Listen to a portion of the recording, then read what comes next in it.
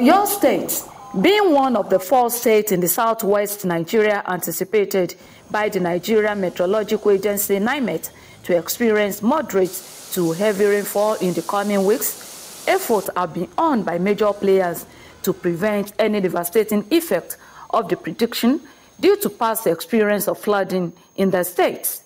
Dredging of river channels, expansion of drainages, prompt parking of refuse, and continuous awareness for the people are some of the measures put in place by the Oyo State government for a safe environment. The situation of flooding in Oyo State entirely, I think there's nothing much in this year, because I could recall the last year, many areas in Oyo State entirely were being flooded. Before, you will see on this express, you will see too much flood on it.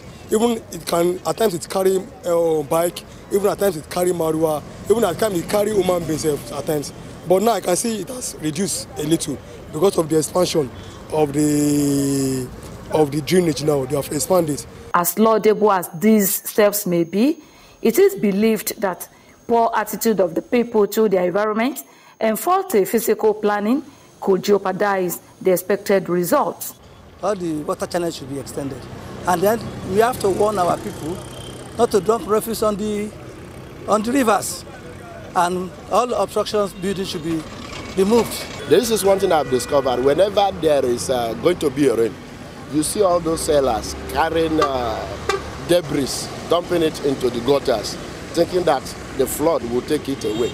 Not knowing that even when that flood carries the dirt away, it will still go. It will still use it to block another place. And this is actually what is going to cause the flood in the first place. If there is a safe passage for the free flow of water, there wouldn't be all that kind of problem. The rainy season, no doubt, is here. People are want to be conscious of their activities in the environment, as water will always find its level.